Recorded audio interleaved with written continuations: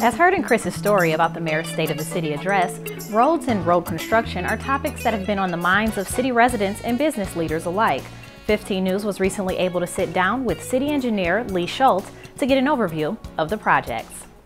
News of various road projects has created excitement in the city because for the very first time in its history, Southfield will have roundabouts. This new construction project with roundabouts will also have a median.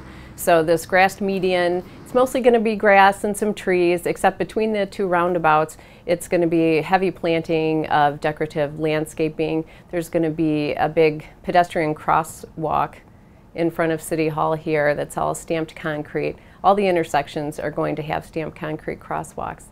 And part of that placemaking that they're trying to do in the city center district, there's going to be wayfinding signs put up to direct people to different points of interest. And we will have all new streetlights. The streetlights will all be going in along this new median. Numerous studies have shown that roundabouts are safer than traditional stop sign or signal-controlled intersections. They reduce injury crashes by 75% where stop signs or signals were previously used for traffic control, according to a study by the Insurance Institute for Highway Safety. Schultz hopes that once the learning curve has happened with city residents, the roundabouts will prove to be a quality long-term road investment. Roundabouts replace a signalized intersection, and roundabouts are known to be safer. There are less serious crashes at roundabouts. Now certainly there's going to be a learning period for people to get used to the roundabouts if they're not used to driving them. But once people get used to it, you eliminate those T-bone style crashes. And it's actually more environmentally friendly because you don't have cars stopped at red lights just idling. So that's another benefit to the roundabout. Slows people down in the city center area. For us, we're looking forward to that because we're trying to make this a more walkable area. If the traffic's slowing down a little, it lets people see what's going on around them and the businesses that are here.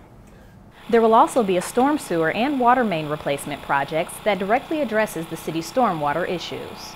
The storm sewer that's going in on Evergreen here is going to eliminate that flooding we get every time it rains out here in front of City Hall. So this is a 60-inch storm sewer that we're running through an easement through some private property to get it to the county rumble drain.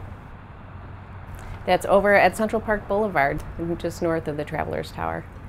The project is set to begin very soon, and the city hopes that residents can adjust while the enhancements take place.